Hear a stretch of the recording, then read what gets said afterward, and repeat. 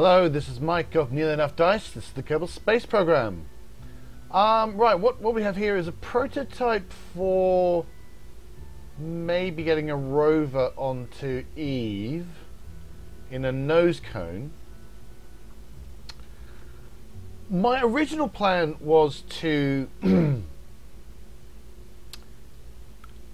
something along the lines of have this as a structure, have this whole thing land, although I haven't quite worked out how to get the parachutes attached. This has turned out to not work. My original plan involved docking ports, right? Little docking ports. But I don't know whether, basically I would release the docking port and then the rover wouldn't go anywhere. And I don't know whether that's because the docking port was, once you undock the docking port, then exerts a magnetic force. Just gonna quickly mess with the staging. Specifically, I'm gonna not have the parachutes deployed. Anyway, so it wouldn't go off the thing. It would release, but it wouldn't go thing. I don't know whether it's because the docking port was exerting too much force, or whether you just can't get any traction on the on the base of the fairing, right? This bit here. So my current, up to this point, my current thing has been having a bit of a gap here, so the wheels aren't actually touching this fairing, and then you know, Sepatron them away. But that doesn't actually work. There is a, I think this might be an issue with this. I think that I wonder if the top of this isn't actually properly an object in the way that it doesn't become a full sort of thing. As you can see, but I think that's sunk into it, for example, which means that those wheels don't have anything to grab onto. They don't have anything to actually to wheel off, and the it's not getting blown off by the Sepatron. It's colliding with this, and then things are going wrong, and then the physics goes and chucks it off, which is obviously not what we want. No, that's not what I want. What do I want? Revert flight, revert to launch. So I've got a new plan. Plan may be too strong a word. And we are going to test this with HyperEdit. Make sure that we're out. Oh yeah, we're on. It's already taking you around covered. So let's have an orbit of 75,000. That's not 75,000. Boop. Alright. So now I will graphically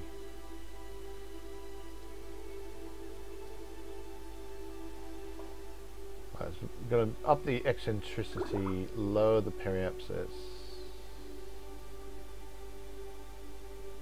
Oh no, you can't. Yeah.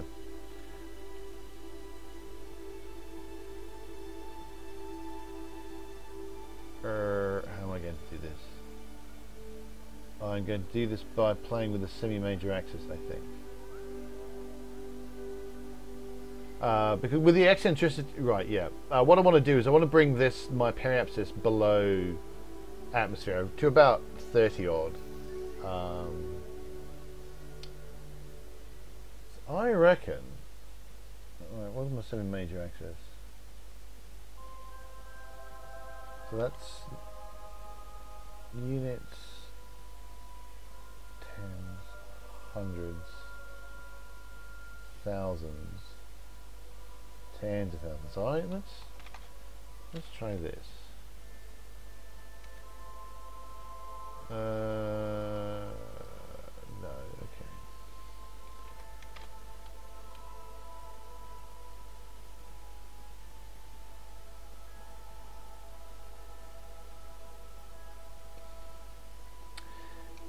there was a thing with bumper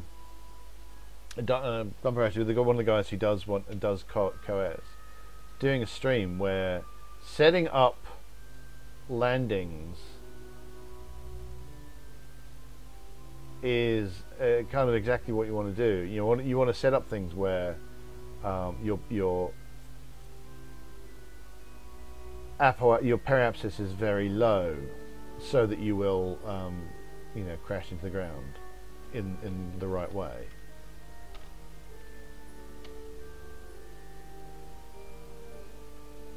Oh wait, have I been an idiot? Yeah, okay, I've been an idiot. I needed to hit apply, so okay. There we go. That's what we want. That's what we want. Now, where am I, and which way am I going? So go to graphical and argument of periapsis. That's not what I want. Well, it is kind of actually. I want to make sure the argument of periapsis is such that I'm coming down in the daytime. There we go. What I wanted was mean anomaly.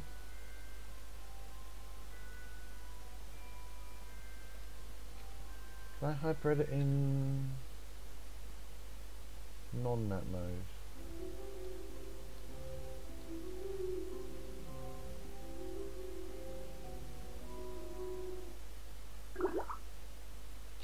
Okay.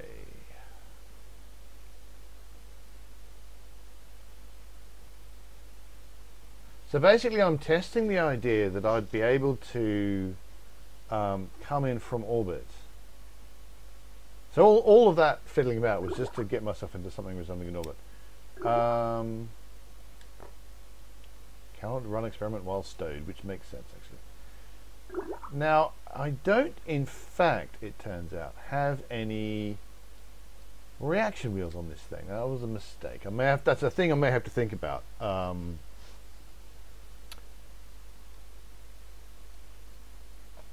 The possibility is that the aerodynamics, because I have to imagine I'm going into Eve's atmosphere. I'm using Kerbin's kind of to practice with. But I'm hoping that the way the center of mass works and the way the aerodynamics works and the way that heat shields work is that this will basically point me the right way. Or I might just tumble. No.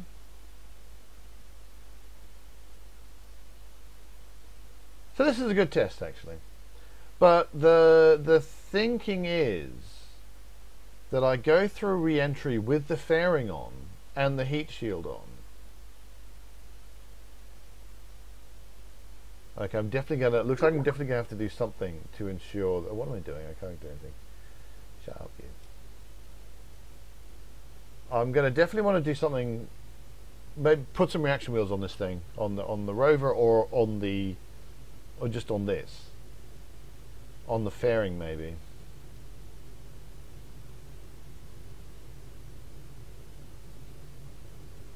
Other possibilities being that I ensure that it's pointing the right way before I drop it into orbit.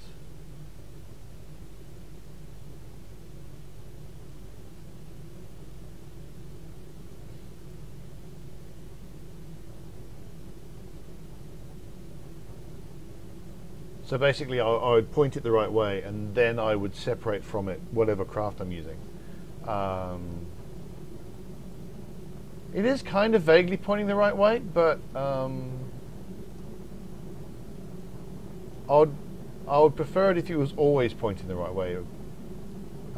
It's clearly got a preference for having the heat shield downwards, which is good. I like that. It's good.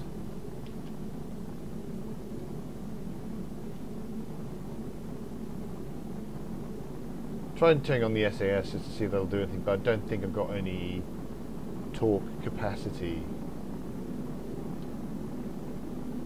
to do anything. No. Alright, so this is not the most aerodynamically stable thing. It is kind of trying to settle down the right way. I'm losing ablator.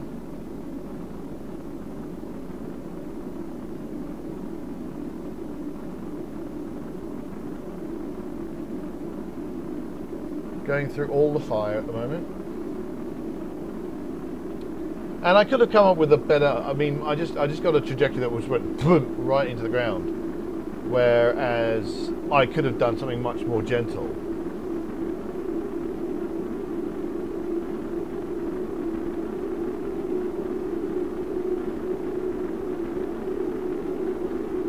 It is gradually settling into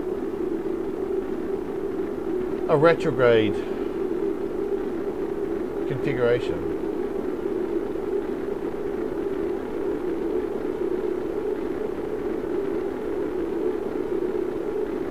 Having a look at the heat.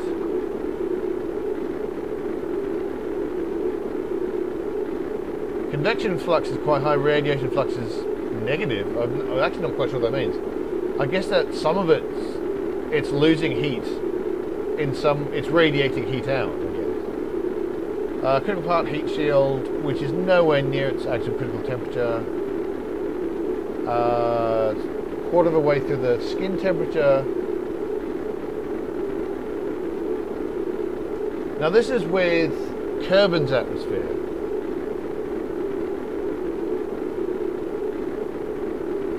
And obviously I would have to ask myself, is that going to be the same for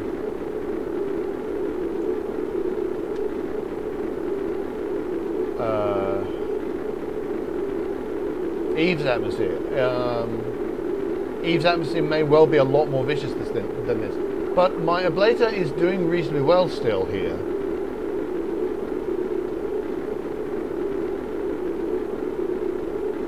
So, what I'm hoping is that I will run out of fire before I run out of atmosphere. And I'll have the opportunity to actually test deploying the parachutes and the decoupler.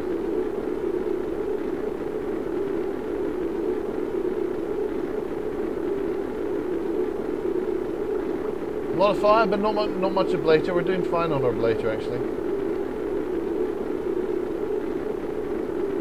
I'm waiting for that sight sound where you can tell you're slightly coming out of the hideous speed. Heat is still fine. Heat is still absolutely fine.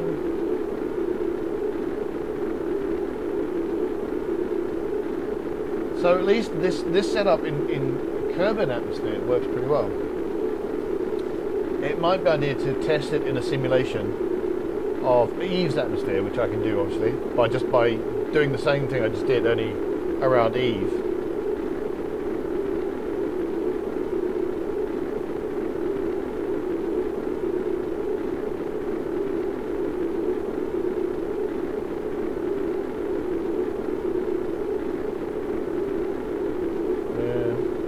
I'm not actually running out of atmosphere. It looks the ground looks very close, but I still am 21 kilometers up. I'm still okay. Going max 4.6. No, 4.5. So 4.5 times the speed of sound. And I'm not doing an atmosphere analysis right now. No thanks.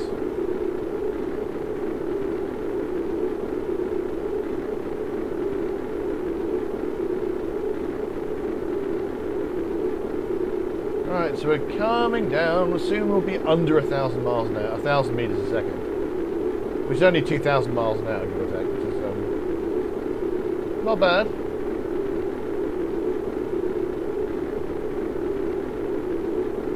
I'm still not running out of atmosphere. I have to keep reminding myself. The ground does look quite close, but still, we are in fact okay. I think I heard just the slightest lessening of the horrible noises.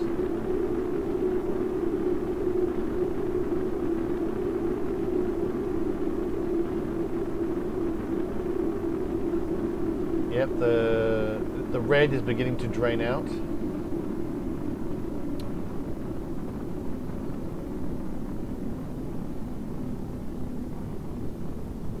So as to when I would want to deploy the fairing, I suspect it's when this shock indicator effect goes away. That would be safest.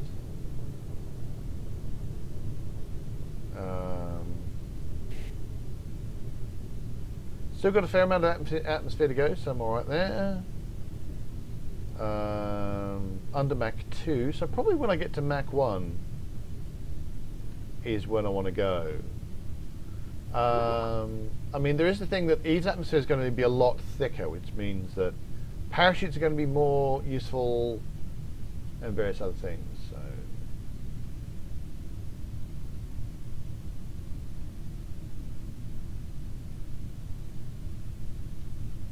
Okie dokie.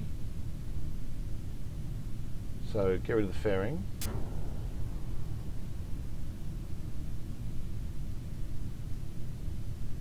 Ask the parachutes, how are you feeling? Safe to deploy. So I lose my heat shield. Alright, that actually seems to work. Now, let's speed up a bit.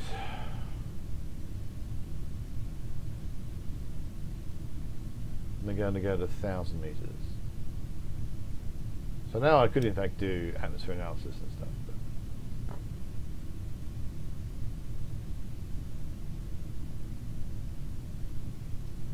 But I'm probably going to revert this because, as opposed to saving this, as instead of recovering the vessel, so I shouldn't have even bothered doing that, because obviously I didn't actually put this into atmosphere. Where'd that hit? Don't know.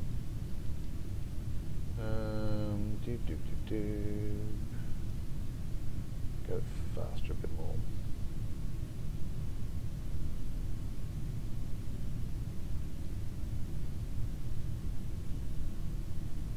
So the next question is, how good are these parachutes at this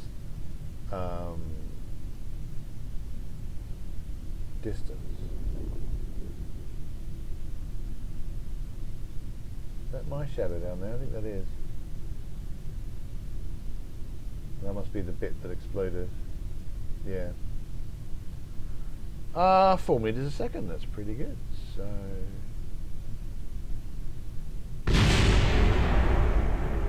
that'll be the remains of the heat shield exploding.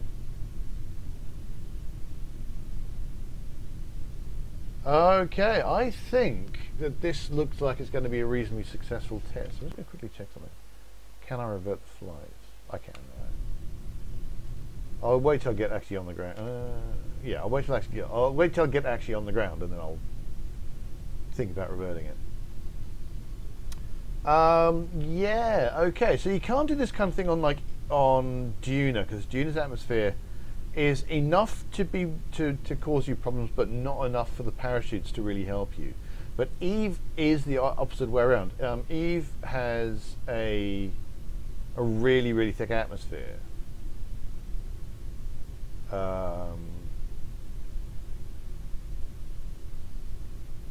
And thus I should be able to parachute just fine and dandy. There's my shadow, there's my shadow. There you go, a few more meters. Now I don't, yeah, how top heavy is this thing? Because I don't know if it's going to be able to, there we go.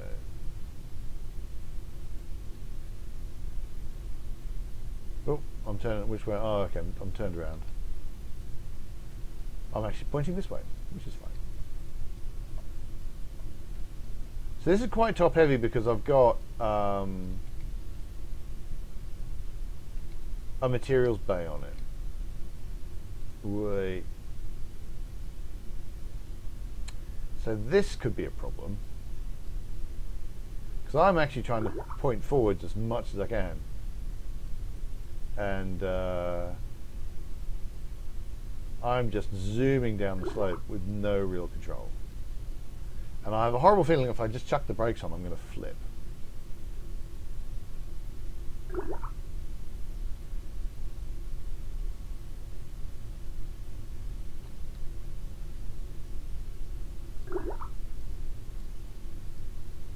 think it might be safe to put some brakes on.